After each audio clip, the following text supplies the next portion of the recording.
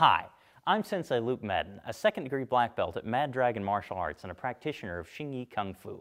I'm here today with some of my fellow martial artists to show you the ins and outs of martial arts, while also showing you some tips and tricks to help defend yourself in a life-or-death situation.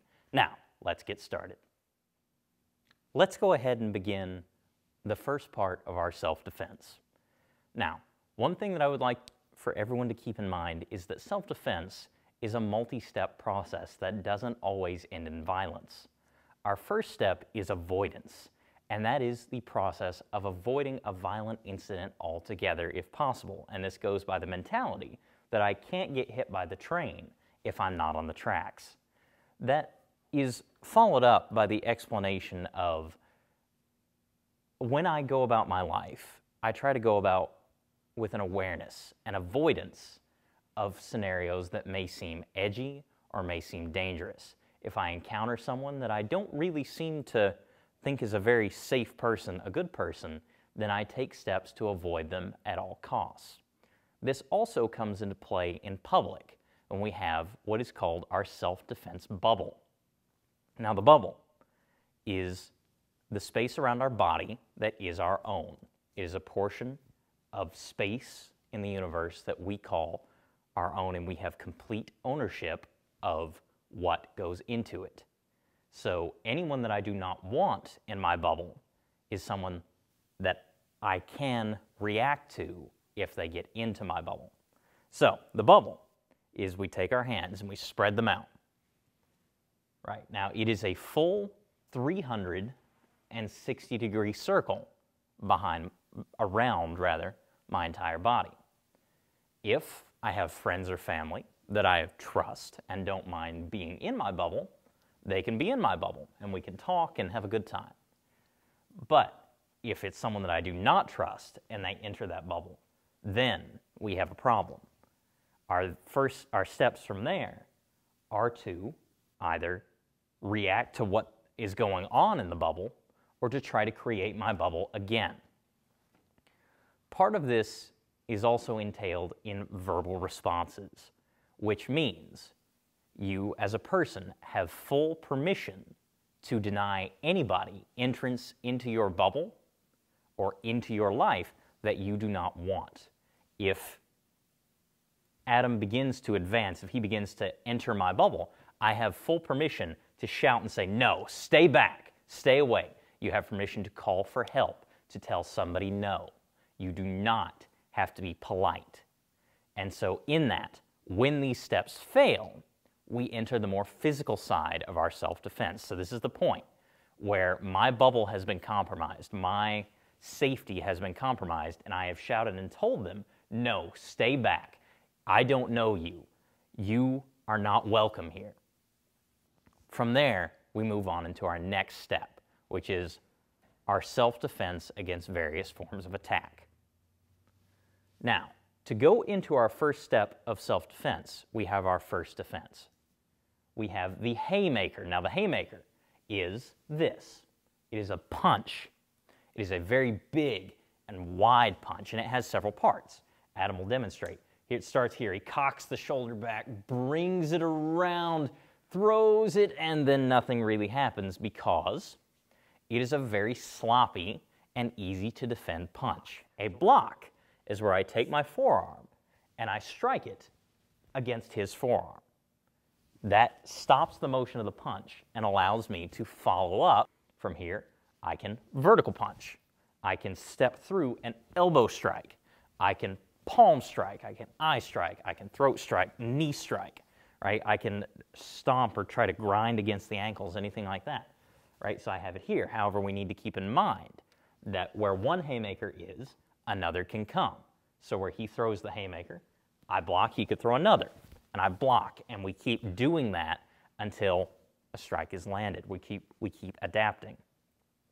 So there, we have our haymaker we're going to practice. One is going to throw, the other is going to block and strike. Keep in mind, if you are practicing these at home with a friend or family member, you're going to remember that when we do this, we're going to go easy with each other and we're not going to hurt each other for the sake of practice. If we have things like punching bags, training dummies, whatever, we can actually strike. But for the sake of the safety of everyone, we're going to throw our strike and we're going to stop several inches before we get to them. Right. So that is our haymaker defense. The second defense that we're going to learn is the bear hug. Now, keep in mind, the bear hug is not a friendly hug. A friendly hug is, we're hugging. Everybody knows what hugging is. But a bear hug is this. I'm standing around minding my own business, and he wraps his arms around me and starts to try to pull me, lift me, whatever I can, or whatever he's trying to do. So from here, I have to be careful, because if I try to resist too much, maybe I try to stomp at his legs or something like that, if he decides to move me, I can fall off balance. So from here, we're going to focus on getting out of the bear hug. Now for this, what we're going to do is, from here, we're going to take our shoulders and roll them forward. What this does is it creates a gap of air inside the arms that allows me to move. From here, so I'm going to roll the shoulders. Now here I'm going to take one of my hands, preferably my right. I'm going to bring it up and through the hole. So now I can wave, I can see people. Now, I'm going to take my other hand and I'm going to link them. I'm not going to link my fingers, because then they can get hung up, especially if I'm sweaty. I'm going to grip them side and side, and then I'm going to drop. Boom. Now, we have a stance called a horse stance. It is a very low bended stance. But from here, he's going to get me into it again.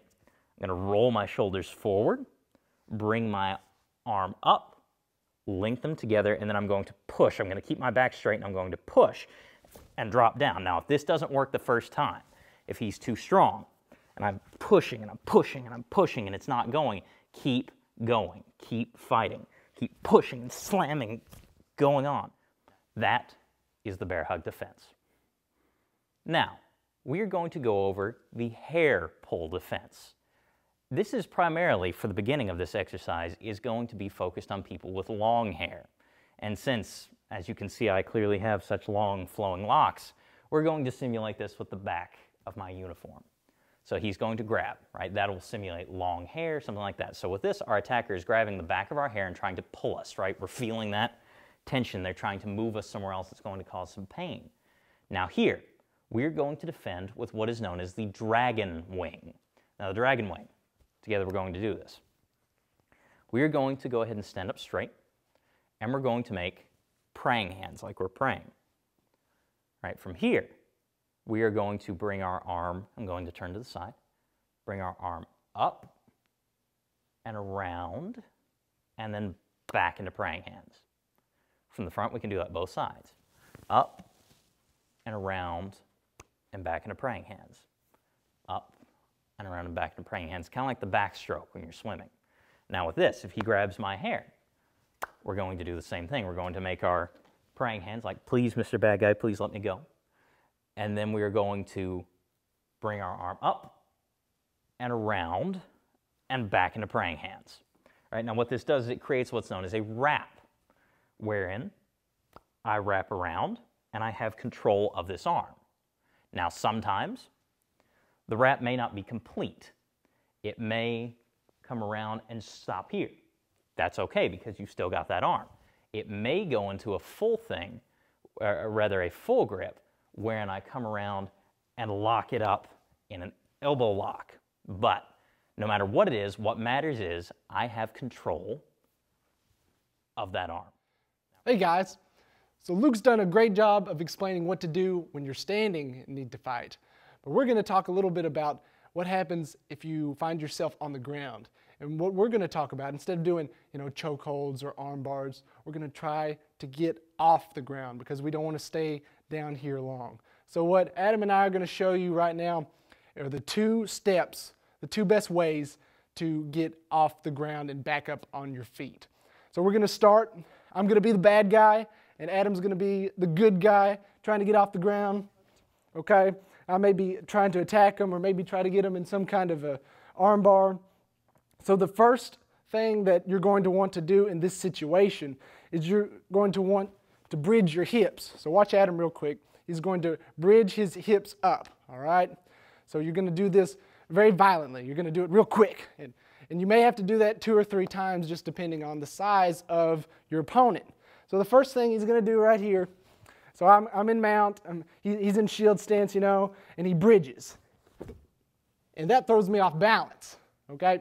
It may not do that the first time, but if he does that several times, and then the second thing he's going to do is he's going to place both arms on my leg.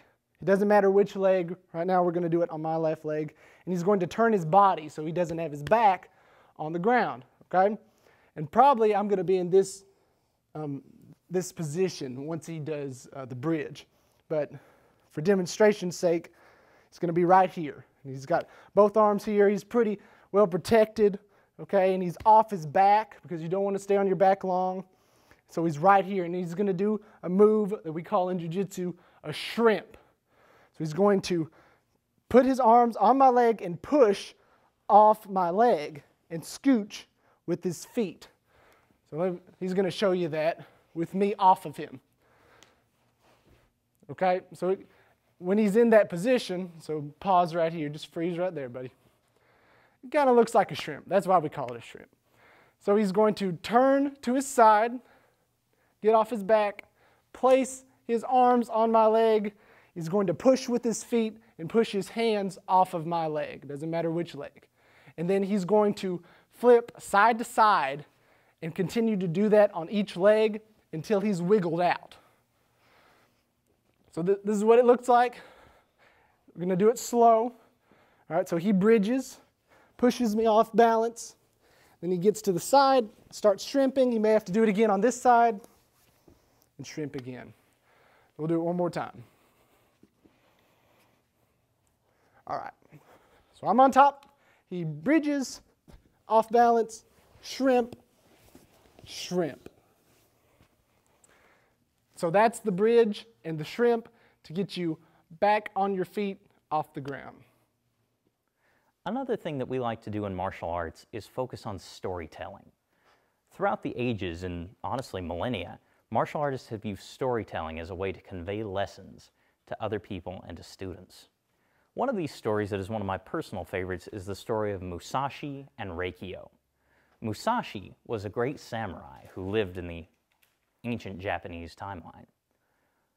Musashi was a master swordsman and was renowned throughout his life for his inability to lose a fight. Now, in those days, a fight between samurai or other warriors was to the death, so nobody really took their challenges lightly. But seeing as Musashi was the top swordsman, everyone wanted to take his crown. So Musashi lived for many years, fighting and killing many of his opponents. And eventually, in Musashi's old age, he grew tired of all the life that he had taken and all the blood spilled.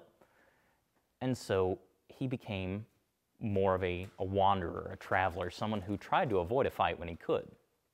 But one day, a fight came to him. A young warrior by the name of Reikyo found Musashi while he was at a market. He quickly ran out with his armor and his sword and shouted, "Musashi, I demand that you fight me.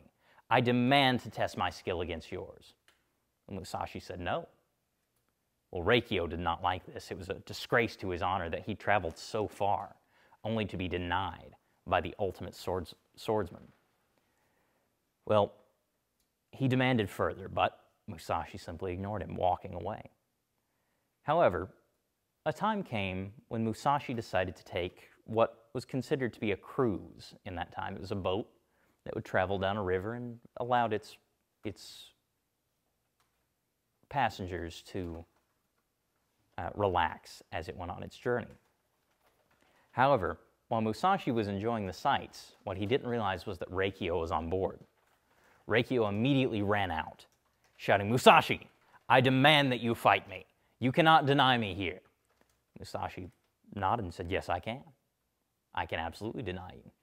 Well, Reikyo said, "Well, if you deny me, then I will draw my sword and I will take the life of every single person on this boat. So what will it be?" Well, with that, Musashi couldn't argue. He had to accept the challenge for the sake of the passengers.